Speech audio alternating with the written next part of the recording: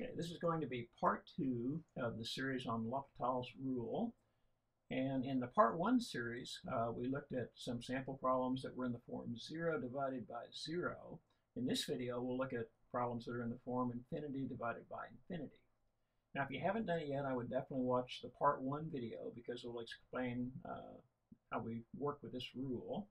And just a reminder again, L'Hopital's rule is used to find the limits if you have one function divided by another function, but it turns out in this indeterminate form of either 0 divided by 0 or infinity divided by infinity, then you can find the limit of the quotient of the derivatives. So again, watch the part 1 video if you need to. Now, we came up with a series of steps to get to the solution, and those steps look like this. So first of all, test both the numerator and the denominator of the original function to see if you can put it in the form 0 divided by 0 or infinity divided by infinity to see if L'Hopital's rule applies.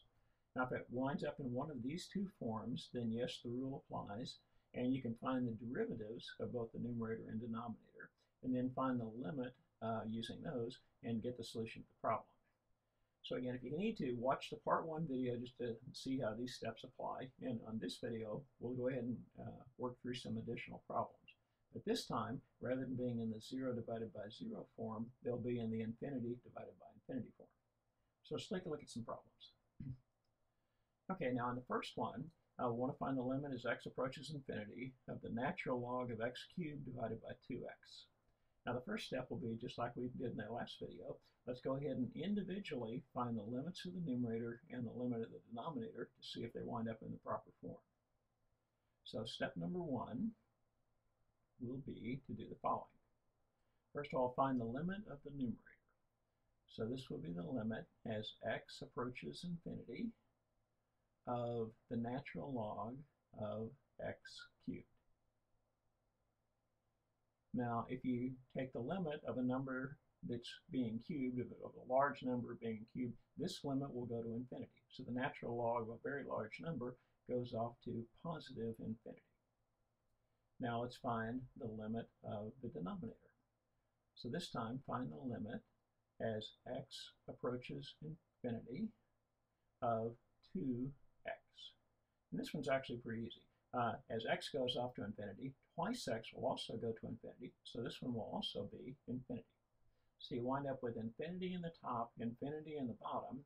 It does wind up in this infinity divided by infinity form, so that shows that you can apply L'Hopital's rule to this problem. So now we'll go to step 2. So what step 2 says is that now that you've shown that the rule applies, go ahead and find the derivatives of both the numerator and the denominator. So in step 2, we'll first of all find the derivative of the numerator. So the derivative with respect to x of the numerator, which is the natural log of x cubed. Now, the derivative of a natural log, remember, it's 1 over the argument times the derivative of the argument. So this will be 1 over the argument times the derivative of the argument, which would be 3x squared. Now in this case, the x's will cancel out and you'll wind up with 3 over x. So that's the derivative of the numerator. Now you'll also need the derivative of the denominator. So this will be the derivative with respect to x of 2x. And this one's pretty straightforward. So the derivative of 2x is just 2. So now you've got the derivative of the numerator and the derivative of the denominator. So you're ready for step 3. And step 3 says, now go ahead and find the limit of the quotient of the two derivatives. So what that's going to look like in step 3.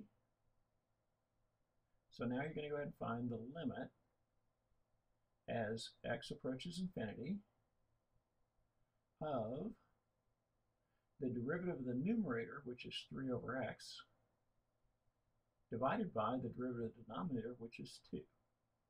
So you can simplify that down to the limit as x approaches infinity, and you can rewrite this as 3 over 2x.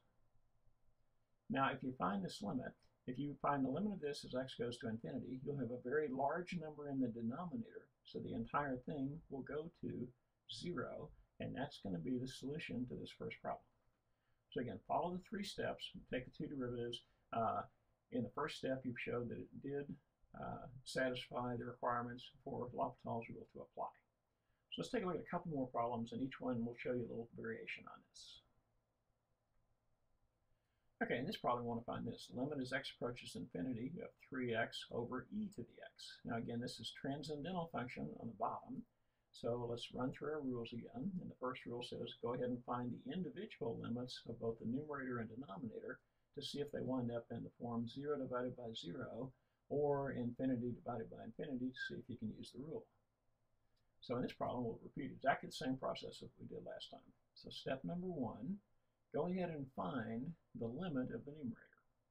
So this would be the limit as x approaches infinity of 3x, and the limit of 3x as x goes to infinity would be 3 times infinity. The numerator will go off to infinity.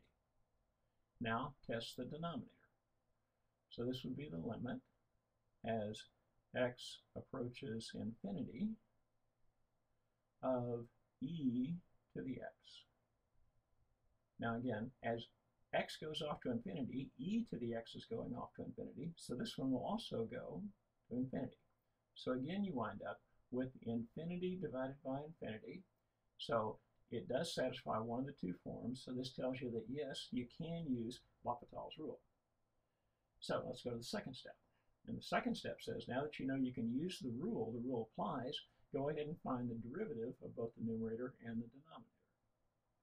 So in step 2, you're going to want the derivative of the numerator. So first of all, the derivative with respect to x of the numerator will give you 3. So there's the derivative of the numerator.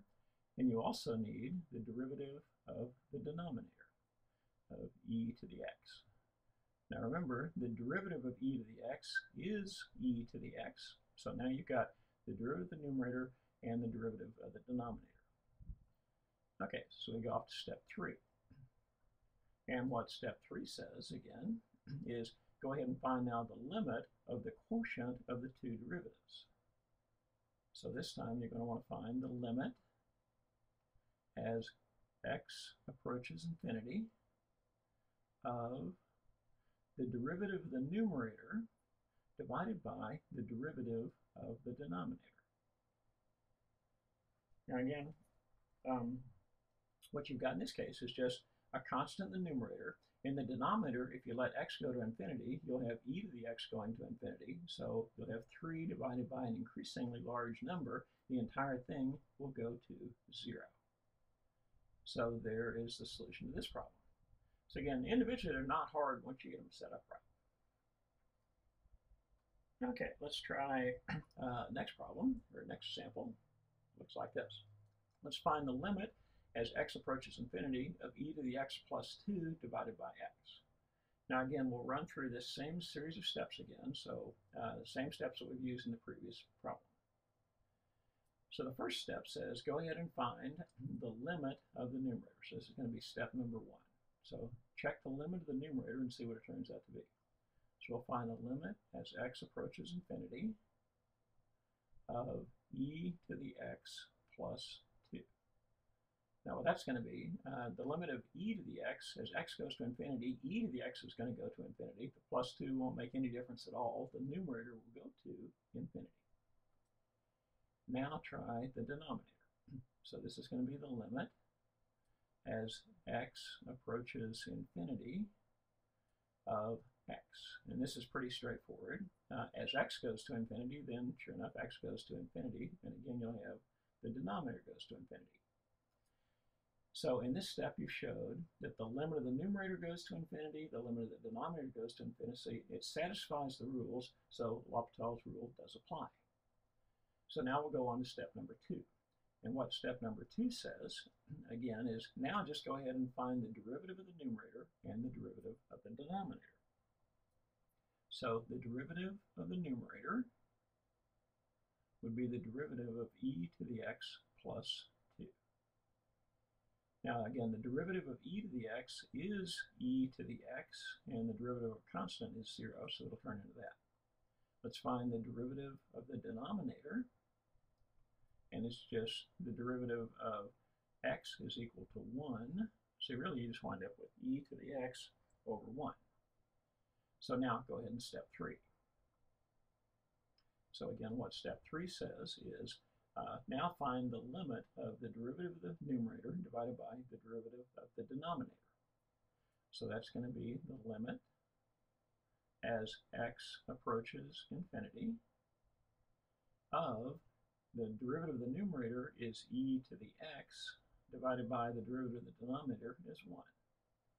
Now, in the first two samples, it turned out to be 0. In this one, if you let x go to infinity, then e to the x is going to go to infinity, and infinity divided by 1 would be infinity. So in this problem, the solution will be infinity. The limit as x goes to infinity, then the quotient goes to infinity. And let's try one more just to show you a little variation on the form on these things. Now, what this one's going to look like, L'Hopital's rule requires this. It requires one function divided by another function. But occasionally you'll run into a form that looks like this. It might be one function times another function. Now, individually, if you were to try to find both of these, the idea is you'd find this. If you let x go off to infinity, you would have infinity. So as x goes off to infinity, the first factor is going to go to infinity. But on the second factor, that's e to the negative x, which is like 1 over e to the x. So as x goes to infinity, e to the negative x is going to go to 0. So now what you've got is a form that looks like this. One of the factors is going to infinity, the other factor is going to 0. Now normally, whenever you multiply something by 0, the whole thing goes to 0. But you also have to consider the fact if you multiply something by infinity, it should go to infinity. So what you've got here is one factor that's approaching infinity, and the other factor is approaching 0, and it just becomes a race which one's going to win. Is it going to go to infinity quicker, or is it going to go to 0 quicker, or possibly it's going to settle on some number in between. Now, when you've got a problem like this, the key to these is this. L'Hopital's rule requires something divided by something, and you've got something times something. But you can change it into the proper form. So the first step here is to change it into a form that agrees with L'Hopital's rule. So I'm going to make this be the limit as x approaches infinity, and I'll change the problem into this. I'm going to leave this x in the top, so here is an x in the top, and this is e to the negative x in the top, so I'll move it to the bottom and make it be e to the positive x. Now what that does, now I've got something that's at least in the proper form. But you still have to check to see whether L'Hopital's rule applies. So again, using the same 3 steps that we did before, and we'll go back and take a look at these. We'll first of all check the numerator and denominator. If the rule applies, we'll find the derivative, then we'll find the limits. So the same steps that we use in the other problems. So first of all, find the limit of this. So this would be the limit as x approaches infinity of x. And as x goes off to infinity, the numerator is going to go to infinity. So now test the denominator. So let's find the limit as x goes to infinity of e to the x. And as x goes to infinity, e to the x will also go to infinity. So you do wind up with a form infinity divided by infinity, so L'Hopital's rule will apply. So that was all step 1. Just wanted to test and see if it applies. So it passed the first test and it wound up in this form infinity divided by infinity. So now find both the derivatives of the numerator and the denominator. So in step number 2, find the derivative of the numerator. So the derivative with respect to x of x is equal to 1. Then find the derivative of the denominator. So the derivative of e to the x is e to the x. So there's the derivative of the numerator, there's the derivative of the denominator. So now you're ready for step 3, which is now find the limit of the 2 quotients together on the derivatives and see what it turns out to be. So step number 3 says now go ahead and find the limit as x approaches infinity of the derivative of the numerator divided by the derivative of the denominator. Well, again, you've got a constant in the numerator. If you let x go to infinity, then e to the x is going to become an increasingly large number. You'll have 1 divided by a large number, and the whole thing will go to 0. So that would be the solution to this last problem.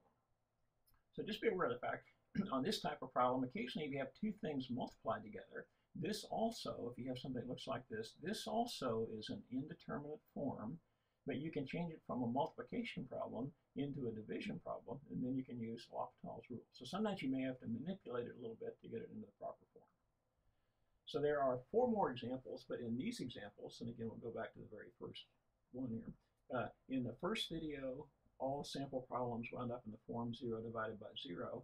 In part 2, in this video, all of them wound up in the form infinity divided by infinity, but the rules that you follow are still the same 3. So if you follow those 3 rules, they'll guide you to the solution. Now, in the next video, we'll look what happens if,